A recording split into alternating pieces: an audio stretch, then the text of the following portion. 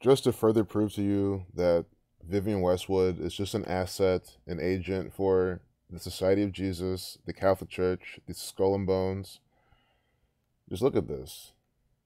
Besides this type of symbolism you see here, look at the 145.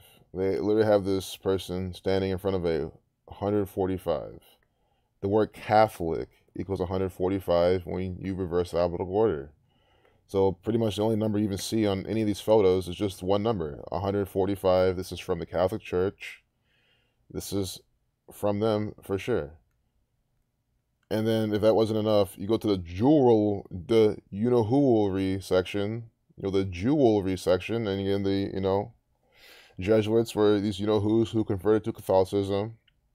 Anyway, but you have a skull and bones right here on this guy's necklace. So you have skull and bones and the number 145. It lets you know who's putting this out, who this is from, who's responsible. Look at this, is just disgusting. These satanic Jesuit agents. That's what they are. So I just want to show you that. So now you know what's up.